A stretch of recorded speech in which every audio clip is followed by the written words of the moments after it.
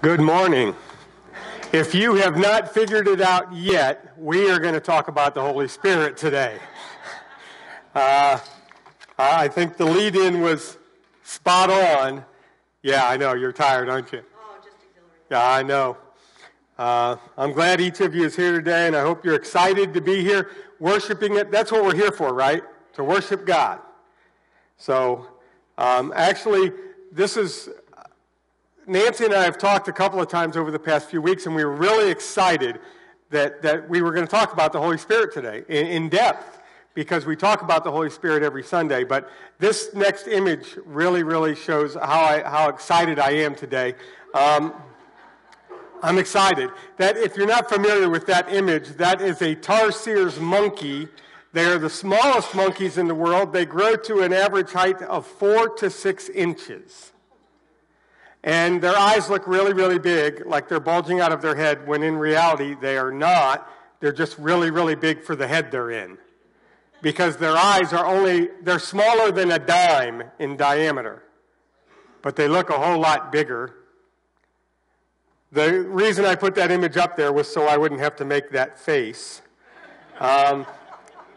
These monkeys are found in the Philippines, and there are places there where you go and you pay money, and they lead you through the forest, and you have to try to spot these little things in the trees.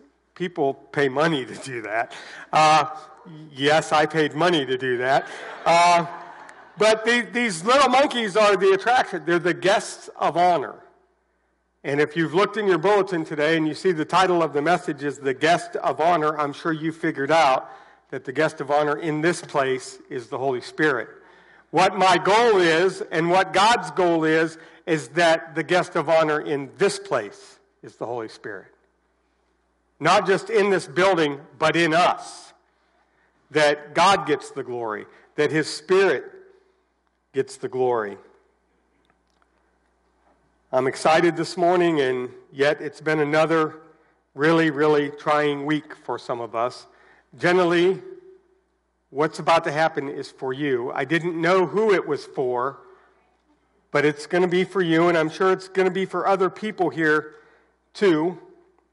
We have church family members and other family members who are in hospitals and in nursing homes and at home dealing with different levels of health struggles and with loss of loved ones. We have the worries and temptations of this world that we deal with on a daily basis.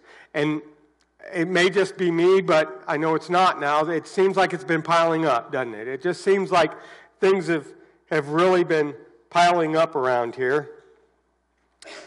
We have information, both true and false, coming at us from all different directions at all times and at the fastest pace in the history of mankind. We have all these things going on, and guess what? Sometimes we get tired, don't we? Sometimes we get scared. Sometimes we get lazy, we get confused, and we get off track in our spiritual walk or in our spiritual growth. Anybody here know what I'm talking about? Yeah, I'm sure you do. As I was thinking about that during the past week, I came across an image that made me breathe a sigh of relief and brought a smile to my face. Jenna Lee, Jesus still loves you. Isn't that good to know when all this other garbage is going on? Jesus loves you regardless of your struggles. Jesus sometimes loves us because of our struggles and how we respond to those struggles. No matter what happens in life, no matter if you mess up or if life messes up on you, no matter the circumstances, that right there is true. Jesus still loves you. So like I said, that's for me and for everybody else who needs to hear it this morning. Now I'm going to switch direction for a minute, as I've been known to do in the past, and ask you yet another question. I want to talk about something that we've talked about in the past. I want to talk about anticipation. Who remembers that commercial? Some of you are way too young to remember that commercial. Anticipation, it's making me wait.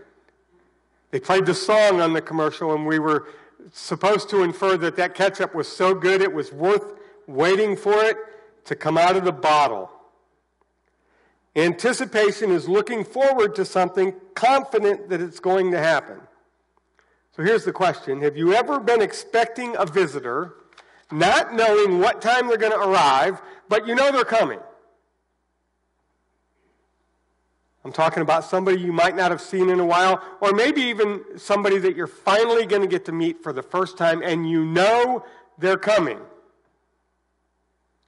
That's the kind of anticipation I'm talking about. My wife can tell you that at times like that, I have a habit of pacing and looking out windows. I don't know why. I think it's like the watch pot that never boils. It's not going to make them get there any faster, but it's the anticipation, the excitement of knowing that somebody's coming. We all anticipate things in our own way, and right now, some of you are anticipating me getting to the point. I will. You just have to be patient. Right now, you might be wondering what tarsiers, monkeys, and anticipation have to do with a message from God's Word, and I'm going to get to that too, but just not yet. Before I do, I want to introduce the next series of messages that we're going to be dealing with over the next few weeks. We have just come off of spending half a year studying the Sermon on the Mount. Half a year. Time flies when you're having fun, right? 25 messages based on the teachings of Jesus. And starting today and going through the end of October, I'm going to be focusing on the book of Acts.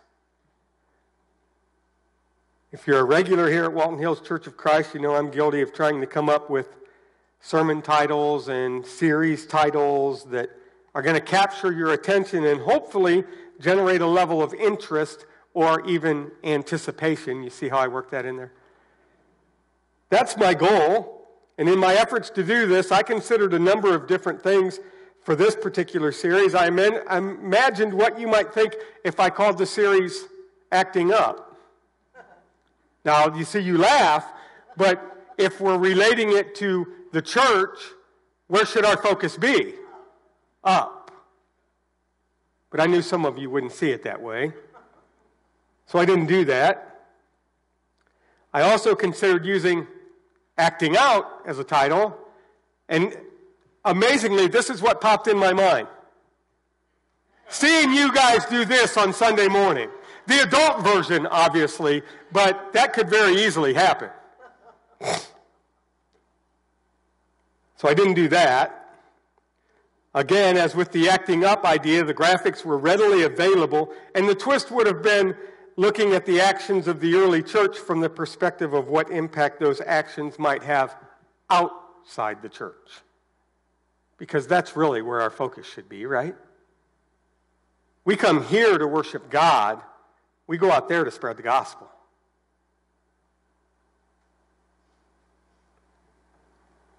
I felt like both of those titles had potential, yet something kept me looking through images. Before I get to my final choice, let me leave you in anticipation one more time while I take one more brief detour. Here at Walton Hills Church of Christ, even though we're an independent congregation, we claim membership in a brotherhood of other independent Christian churches and churches of Christ known as the Restoration Movement. Some of you are very familiar with the history of that Restoration Movement, and some of you are not. But it's a movement that started in the early years of our nation, started in America in the early years of our nation. And the driving motivation among the leaders of the movement was the desire to see the church restored to the way it was immediately following the years when Jesus ascended, the years after Jesus ascended. In my opinion, that's a noble desire. And yet, as you can imagine, people can twist it into whatever figuration they want it to look like. And people who misunderstand the concept will say things like this: well, if you're going to be like the early church, you need to meet in homes or outside and not in these big, giant church buildings. There's some truth to that.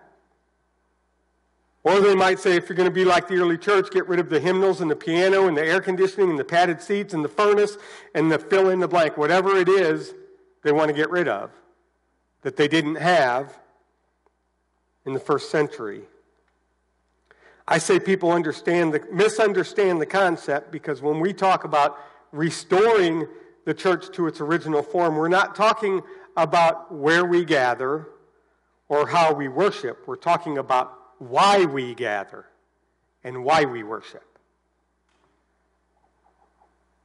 We travel that circular path that Jesus led us along during the Sermon on the Mount.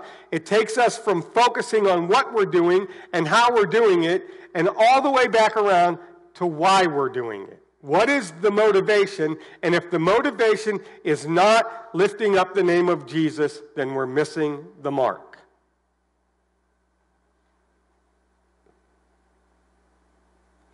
So whether we want to think about it as acting up or acting out, the best graphic I could find, and again, this is in my humble opinion, the best title graphic I could find. Are you ready? Are you in anticipation?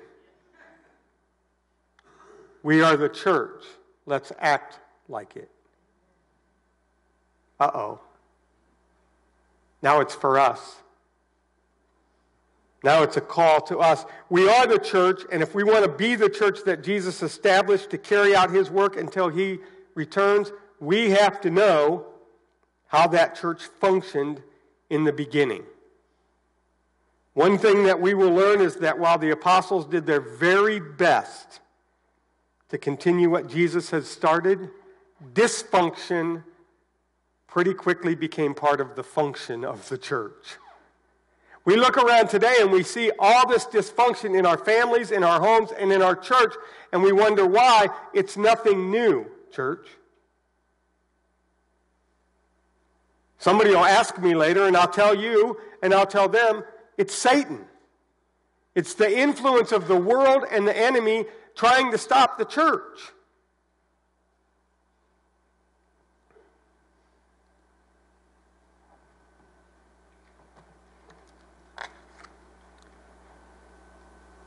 What we're going to do, understanding that dysfunction is part of the function, over the next couple months, is we're going to focus on what we would call in the business world today the best practices of the church.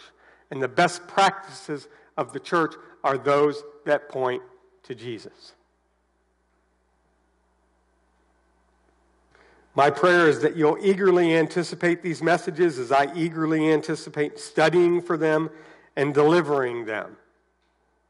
Now that I've bombarded you with all that information, I'm going to finally get around to the sermon and the text for this morning. If you've been paying any attention at all, you'll remember that I said we're going to be in the book of Acts. In the first chapter of the book of Acts, Luke, the author, gives an account of the last time the apostles met with Jesus on earth before Jesus returned to heaven, and he also gives an account of those same apostles choosing a replacement for that traitor, that Judas, someone to stand in Judas's place. One of the phrases that's been used by people in the Restoration movement is that we desire to be an Acts 2 church. So that's where we're going to start. We're going to start in Acts chapter 2 to begin this series. Some translations of the Bible have chapter headings. I don't know if yours does. They're not part of the original text, and in this case, the NIV has a heading that says, "The Holy Spirit comes at Pentecost." That's significant for a couple of reasons. First, the day of Pentecost was a major Jewish festival, meaning that the Jews would have made the pilgrimage to Jerusalem to celebrate. This was no accident. This was no coincidence. This was an opportunity to reach as many people as possible at one time. So let's read what happened as described by Luke, and then we'll do our very best to see how it applies to our lives. Acts chapter 2, beginning at the beginning, says this. When the day of Pentecost came, they were all together in one place. Suddenly a sound like the blowing of a violent wind came from heaven and filled the whole house where they were sitting.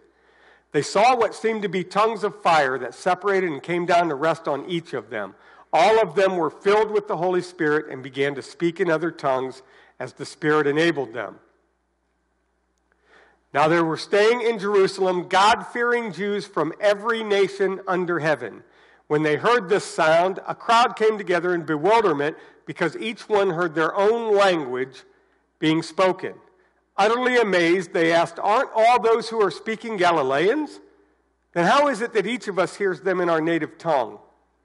Parthians, Medes, and Elamites, residents of Mesopotamia, Judea and Cappadocia, Pontus and Asia, Phrygia and Pamphylia, Egypt and the parts of Libya near Cyrene, visitors from Rome, both Jews and converts to Judaism, Cretans and Arabs, we hear them declaring the wonders of God in our own tongues. Amazed and perplexed, they asked one another, 'What does this mean?' Some, however, made fun of them and said, 'They have had too much wine.'" They're drunk. That last verse right there is one that must have been more easily understood in the moment than it is by us 2,000 years later. I mean, how could being drunk make them be able to communicate better to the people in the audience? I would think more the people in the audience might have been drunk thinking they were speaking Galilean when they were actually speaking whatever language they were speaking, but that's just my observation. But imagine the scene on this day. Imagine how the apostles felt. Imagine how the people in the crowd felt. Imagine how you would have felt if you would have been there. To imagine, clearly, we have to read these words very carefully. For example, verse 2 says, "Suddenly a sound like the blowing of a violent wind came from heaven and filled the whole house where they were sitting." Who was up very early this morning? Did you hear the wind? And the thunder? Did you get wet? No. That's what I find interesting about this. That's what it says. What it doesn't say is what makes it special. It says the sound of the blowing of the wind came, but it doesn't say any other evidence of the wind was present. It doesn't say things were blown around the room and that all of the apostles' notes got scattered everywhere or anything like that. It says the sound of the wind filled the house. It's the same with verse 3. They saw what seemed to be tongues of fire that separated and came down to rest on each of them. It doesn't say fire fell on them in a physical sense. It doesn't say anything got burned up or even singed. The sound of the wind and the sight of what seemed like fire without any of the expected side effects are what make this scene so dramatic to me.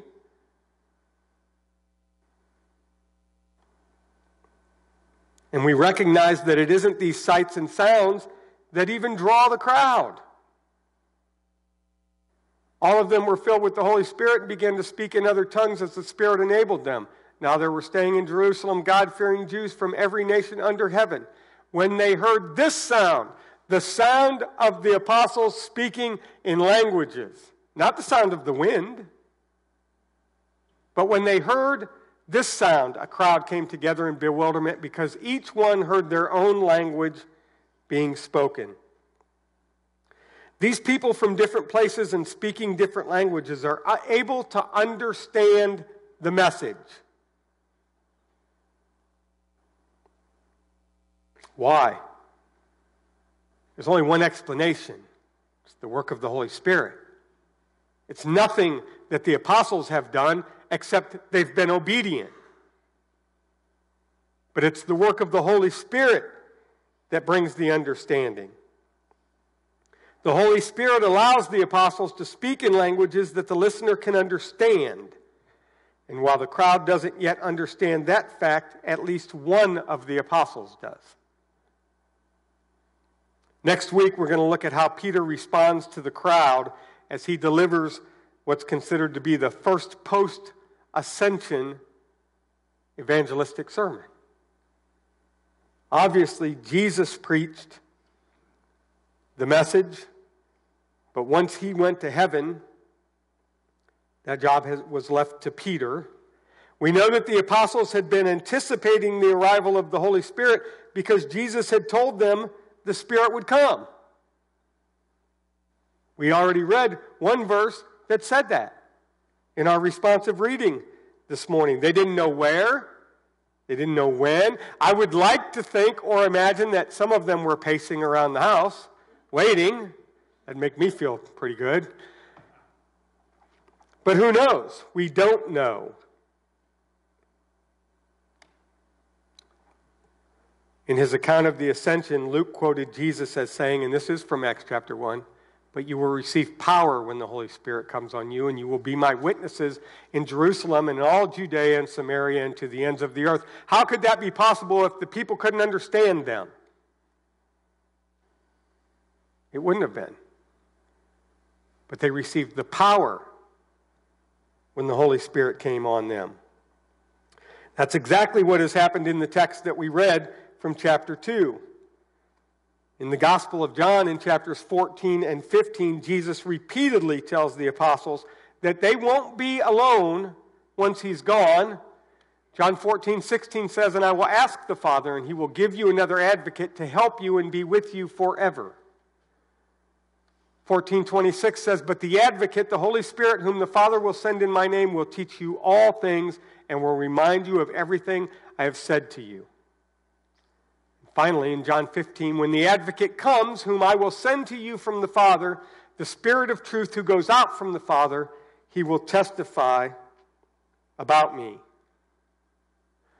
Wouldn't life and your spiritual walk be so much easier if you had somebody to guide you?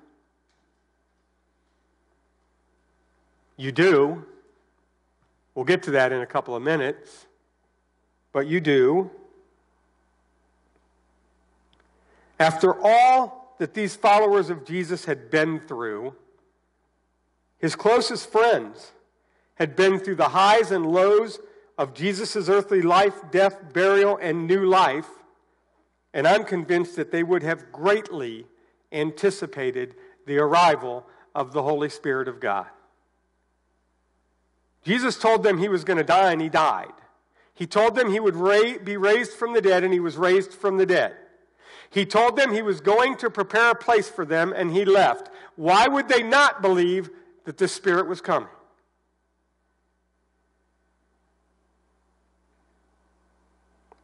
We talk about the Holy Spirit often and about his work and influence in our worship service and in our lives. Just like those in the first century, we can find ourselves bewildered at times, unable to figure out what exactly is causing all this. Why do all these things sometimes seem to be falling right into place in spite of us? What we need to do if we're going to truly be the church as outlined in the New Testament, in my humble opinion, is threefold. Number one, we need to acknowledge the existence of the Holy Spirit. If the Holy Spirit doesn't exist, we're wasting our time. Because I don't know about you, but I'm pretty weak in my own strength. Number two, we need to accept the gift of the Holy Spirit, allowing God's Holy Spirit to live in us.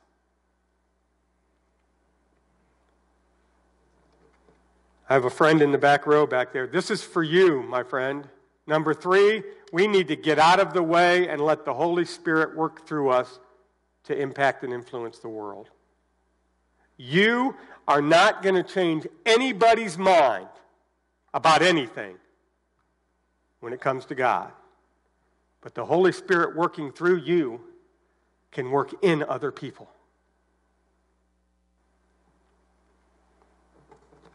Sometimes we're just too busy trying to do things our way. We may even hear that small, still voice telling us, don't do that, don't do that, don't do that. Remember, Paul wanted to go to Mesopotamia, and the voice said, don't go there.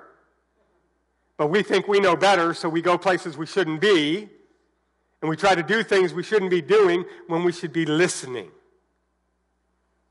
and being led by the Spirit of God. And after looking at that, I realized that those things might be out of order. Maybe they should look like this. Maybe the first thing we need to do is accept the gift of the Holy Spirit. Maybe that comes first, because how can you acknowledge the existence of the Holy Spirit if you've never experienced the existence of the Holy Spirit? So maybe we should do it that way. Because it is likely that we can only be certain of and acknowledge the existence of the Holy Spirit after we have Him living in us. In the following weeks, you're going to be hearing more about how that takes place, because it's going to be the core of the invitation week after week for the next couple of months. On the back of your printed bulletin, there's a paragraph that tells you that each week we offer a couple of invitations. We invite you to have us pray for you, either publicly or privately, if that's something you would like for us to do. We also invite you to formally join our church family if you're looking for a church home and you feel led to do that. There's a third invitation listed there as well. But what I want you to understand is that that invitation does not come from me. It does not come from this pulpit. It does not come from this church. It comes from the living Christ. Jesus invites you to make a decision. Jesus came not to condemn, but to rescue. That's what the word says.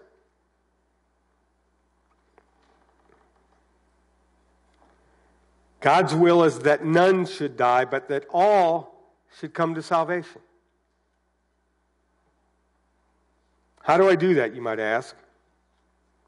Isn't it interesting that that's the same question asked by those who were gathered that day of Pentecost? What must we do to be saved? The answer is simple, and like I said, you're going to hear it over and over again in the next few weeks. To put it in today's language, Eugene Peterson in The Message paraphrases it like this. Peter said, "Change your life. Turn to God and be baptized, each of you, in the name of Jesus Christ, so your sins are forgiven. Receive the gift of the Holy Spirit." I cannot say it any better than Peter said it. That's the invitation.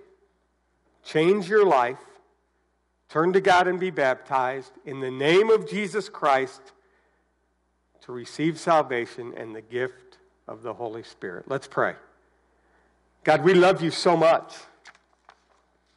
And we know that you love us so much that you've provided a way for us to live with you forever and ever and ever and ever in your presence. A time of the gathering of your children and eternal worship, eternal celebration, eternal life. We've said it here already today. Life can be challenging, life can be difficult, life can be scary, life can be a lot of things.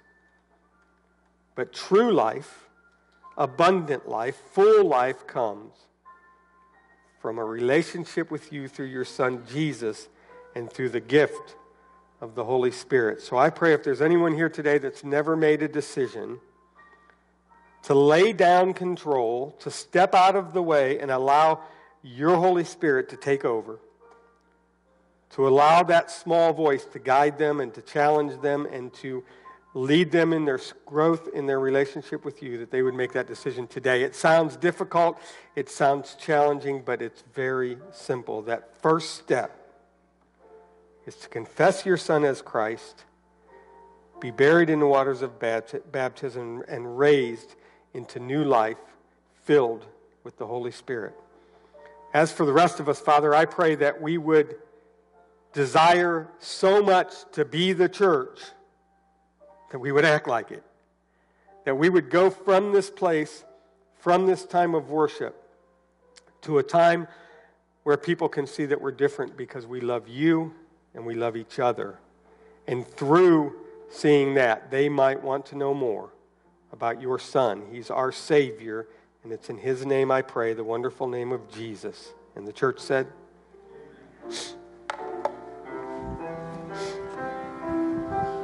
Please rise for our song of invitation.